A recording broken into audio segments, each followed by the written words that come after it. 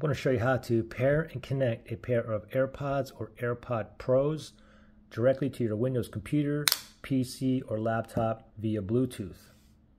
The first thing that we need to do is go to the Bluetooth settings on your computer. Several ways to do it to get there, but one way is we just go down to search here and we'll just type in Bluetooth.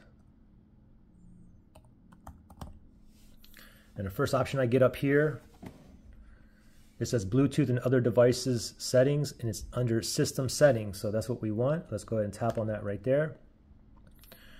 Now right here, make sure Bluetooth is turned on. And then we're going to go up here. It says add Bluetooth or other device. Okay, so let's click that right there. And then from here, we're going to click on the first one. It says Bluetooth, mice, keyboards, pens, or audio, and other kinds of Bluetooth devices. So we're going to select that.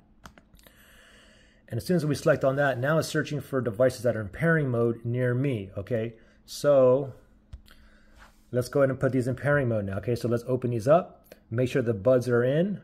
And you have that one little button on the back. We're going to press and hold. Ready, set, go. We're going to press and hold and wait till we get a white blinking light there. I'm still holding. Okay. Now it's blinking white. And now give it a little while and it should show up somewhere around here. I'm looking for AirPods Pro. Still in pairing mode.